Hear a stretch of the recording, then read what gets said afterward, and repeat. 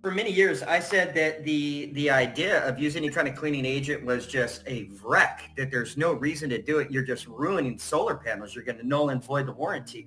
So what's different now? Well, I think it's just the understanding. There's a lot of different products that have come into the industry and at first seemed like that they were credible or that they would be the ones that you'd want to use, or the opposite, seemed like they were crap. So it takes time.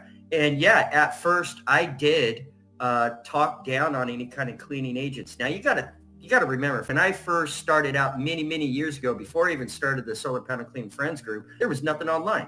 So I did try a lot of stupid things back in the day when, I was fresh, like Oh Dawn, yeah, we Simple all did. Green. Yeah, I don't know. And it's because of the people in the beginning that tried the original that Paving the actually way. made it good, right? Paving the way to make things happen. So Dude. it's fun, but I like the stuff now. I'll use a cleaning agent now because it definitely helps. It definitely helps.